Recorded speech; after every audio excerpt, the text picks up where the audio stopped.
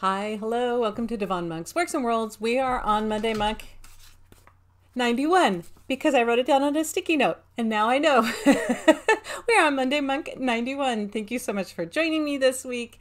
It is great to see you here.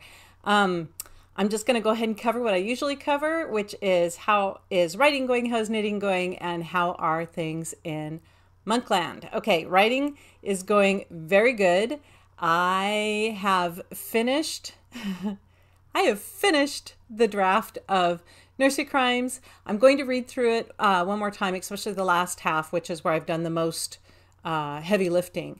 But I have finished the revision, which means that I will have a full book to be able to share over on my Patreon. I am sharing it one chapter a week over there. If you want to look for it, it's Devon Monk's Secret Cafe, and I'll put a link for it down below. And so I'm so happy to actually get to the end of the story. I feel like it is much stronger. I removed something like 59,000 words, 58,000 words, which is, I said this before, a book's worth of book I took out of this book. And that meant characters were in the first book aren't in this book, or the first version of this aren't in this. Storylines that were in the first version aren't in this. And it's stronger for it. It ended up being about a 50,000 word book. So, you know, I definitely, it was a lot, you know, it's hard to count these kinds of things when you revise because you're cutting and you're adding and you're rearranging sentences and you're borrowing something that you used before in the original draft and then you're reworking it with something new. But, you know, it was somewhere near 90,000 word manuscript when I began, 92,000, 93,000 word manuscript. And I know I worked, it was a lot because I just wish there were a way to measure that kind of revision process, but there isn't a great way to tally it. Yeah, I did keep most of the bits that I snipped out and wasn't going to use. I put them all in a separate manuscript, which is why I know how many words I cut out because I just kept lobbing them over into this separate file in case I ever want to do something with those characters or those side plots. But for now, we have a Nursery Crimes, and I'm very excited about it. I think the tone shifts a little bit toward the end. I need to go in and make sure that I'm hitting all of my noir marks because I was just trying to get the plot figured out and all that stuff. So I'll go in and probably do a quick dab over it with some of that before it goes out to people on Patreon. But once again, I don't know what I'm doing with this book. It's going out on Patreon. I don't know what's going to happen after that. I don't know if I'm actually going to put it out in the world. It's a standalone. I don't write standalones, and yet here it is.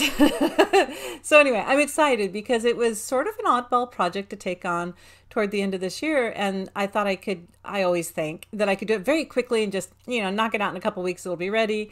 But then when I got into it, I really wanted to do it justice, and for me that means slowing down a little bit and thinking out the plots and the characters and what the story can be and trying to move it as close as possible to that. And I feel like I did a pretty good job, and I'm going to be interested to hear what other people think about it because it's very different than my other stuff.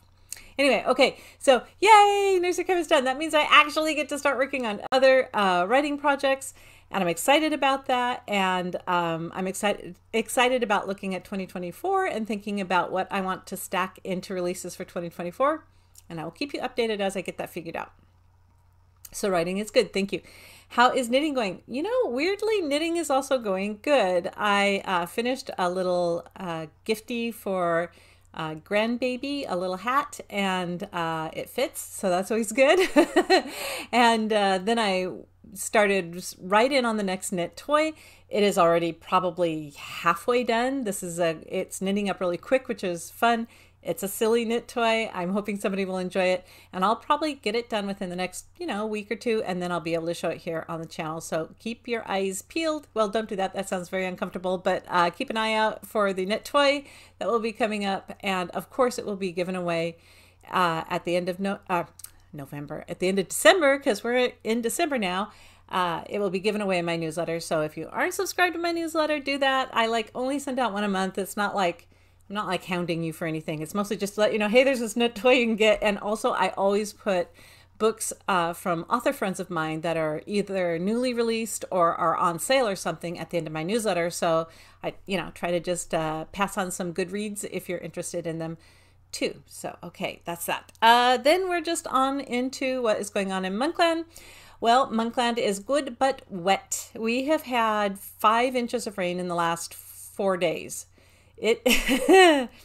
We are really getting the rain, and the way that our house is situated, and we have a basement, it can flood, and we've had it flood in the past, in previous years, and we've taken some steps to mitigate that. We have a sump pump that is now functional, a couple of sump pumps that can kick on if the water level gets too high, and we have some French drains and stuff like that that are helping with the house. But it still makes me a little nervous just because, I know that it's flooded in the past. So my husband and I are a little hyper vigilant. We're always checking the sump pump and checking the drains and making sure everything's okay. Everything looks good. So I'm very happy about that.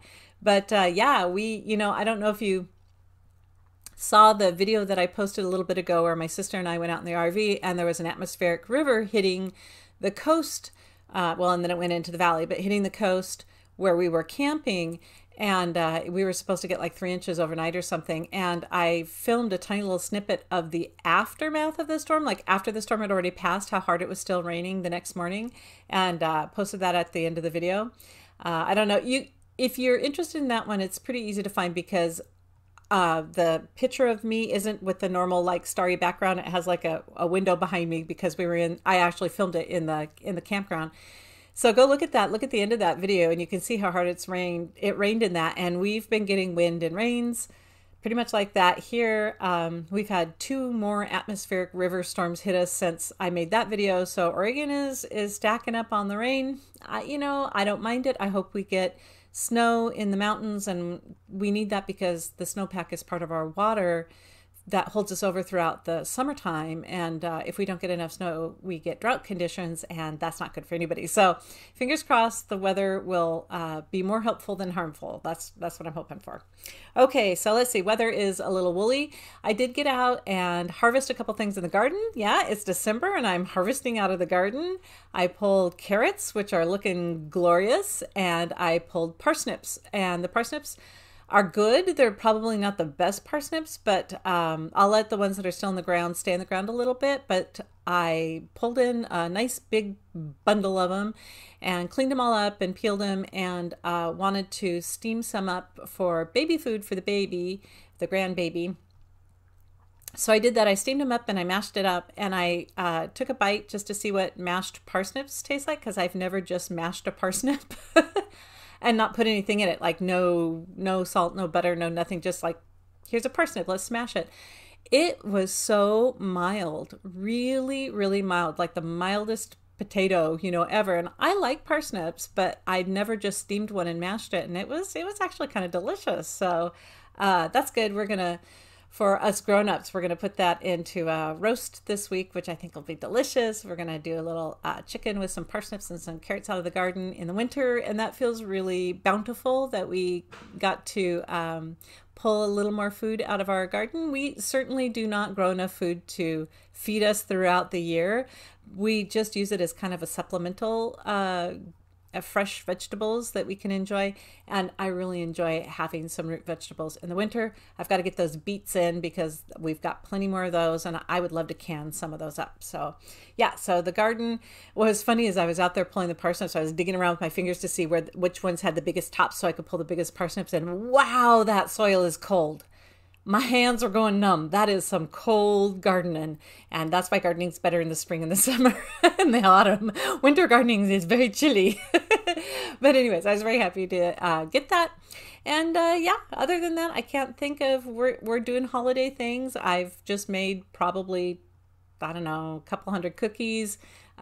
Because I'm gonna have a little gathering and I want to have some homemade cookies. I'm trying some gluten-free cookie recipes because I have a family member who needs gluten-free, so I'm giving it a shot. And otherwise, just getting prepped for that little gathering. We went to go see that play. I think I talked about it last week, The Play That Goes Wrong. It was super fun. It's at the Pinnacle Theater it's kind of in Dallas. It's in between Dallas and Salem. Oregon, and it's a local theater, and it was wonderful. This is just my plug for if you get a chance to go to a local play, no matter if it's, high school or middle school or college or professional, your local professionals, go see it. It's amazing. It's a great experience. That live audience experience is always so much fun. And so we got to do that. So we've had a good year so far. I also took some branches off of the bottom of the Christmas tree that we had trimmed off so that the tree would fit in the tree stand.